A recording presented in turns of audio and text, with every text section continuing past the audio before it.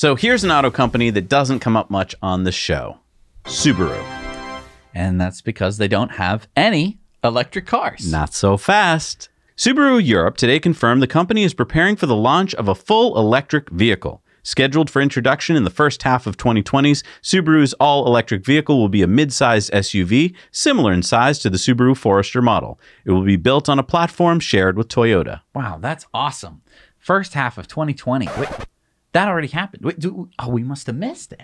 No, you didn't hear me properly. What? First half of the 2020s. So probably 2024, 2025. Oh, that's a very creative way to say 2025. Yeah. Okay. So currently 2020, almost 2021. Yep. It's always 2 years away. Tomorrow, you'll get your electric cars tomorrow. It's only 2 years away. This is what they think they're coming out with. It's the eVoltus. All-wheel drive, 280 horsepower, 300 miles of range, because of course, why not? The eVoltus. Mm-hmm.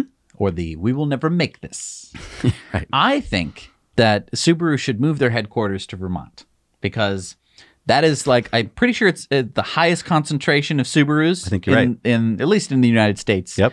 The most dogs per capita and the most Subarus per capita. If they did that, I think that they would switch, they would change as a company. Just go with me here. I think that they would switch to EVs way faster. And they would sign up Fish to be their bands. It would work well for their brand. Let's just be real. All right. That's our advice to you, Subaru.